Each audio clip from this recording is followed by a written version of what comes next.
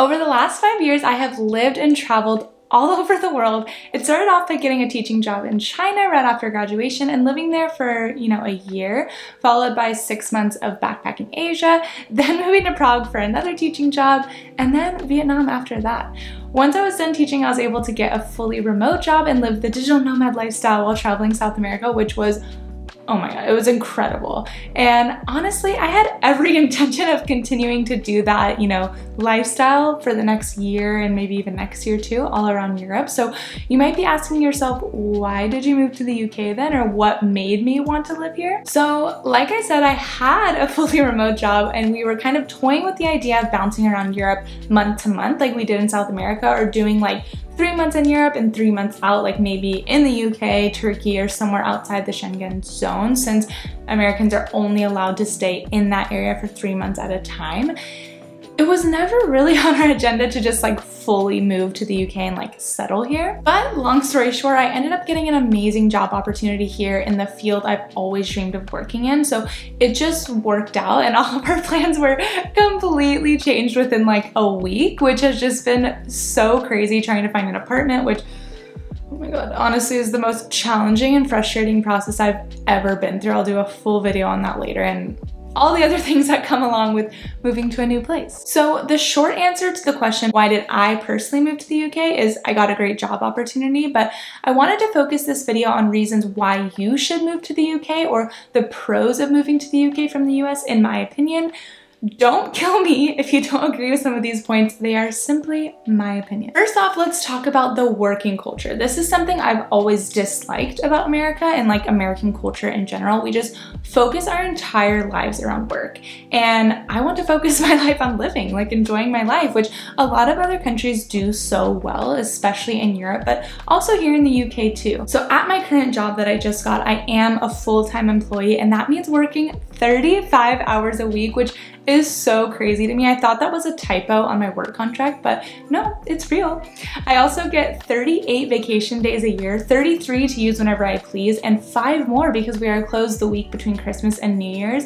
And I think any American would agree that that is just insane. Like, most of my jobs in the US have always been about 5 vacation days per year. So when I read 38 in my contract, I almost had a heart attack. I was like, wow, they actually genuinely want me to have a good work-life balance. What a concept.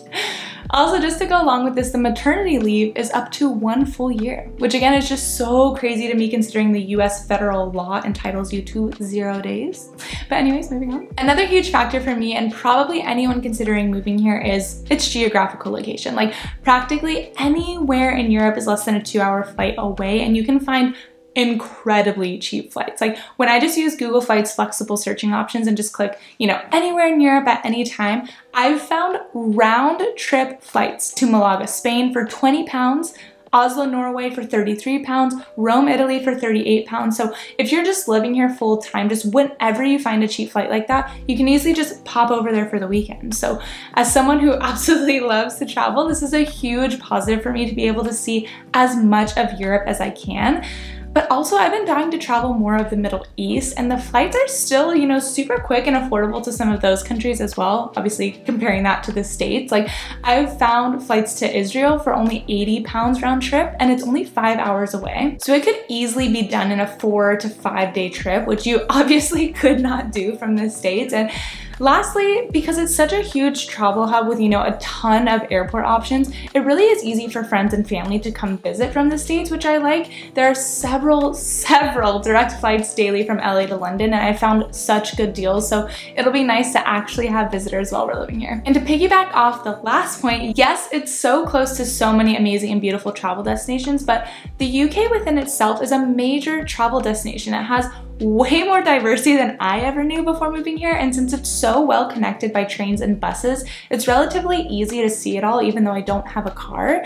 Like, not only do you have the big cities with beautiful architecture like London, Oxford, Edinburgh, but you also have the countrysides and the Highlands and the Lake District, and something that completely shocked me, tons of beautiful beaches and islands. Like, When you think of the UK, you do not think of islands with crystal clear water, but they exist. You have some white cliff with ocean views that are great for hiking, and honestly, you know, the list just goes on, and that's something that's really important to me when I'm picking a place to live. Like, I'm from the States. We are a massive country filled with so much to do and so many beautiful sights to see. And that's how I felt when living in China and Vietnam too. Like, yes, they were great travel hubs for traveling other parts of Asia, but the amount of things to do just within each of these countries is insane. And since I'm always itching for a travel adventure, it's perfect for me, you know? I'm so excited to get out and find these beautiful hidden gems all over the UK, since there's just so much more to do and see here than most people think, myself included. This next point is specific to living in London and probably some of the other big cities in the UK, like Birmingham or Edinburgh, but I love not having to drive. And unless you live in New York or Chicago back in the States, you absolutely have to drive. Like, I just much prefer walking everywhere and taking public transportation everywhere. I feel like I'm always active and like working out without even really realizing it. Plus, I really feel like I get to know my city more when I'm walking around instead of driving. Like, you should see my average steps for the month of June being back home in LA. It's very sad versus being here the month of August. Like, you can literally see the difference. The stats don't lie. And you feel the difference too. Like, it's just so funny because back home I literally live on the same street as a grocery store, but it's like weird to walk there. Like, I don't know how to describe it, but basically I don't go to the store unless I get a ride.